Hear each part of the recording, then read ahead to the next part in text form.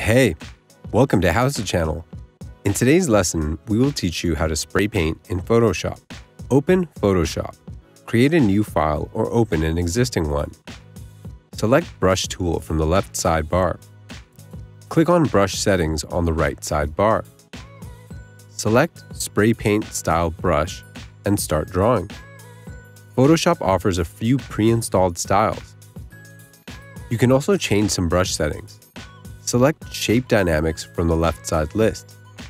Adjust Size Jitter and Angle Jitter settings. Adjust Roundness Jitter settings and Minimum Roundness settings. Select Scattering from the left side list.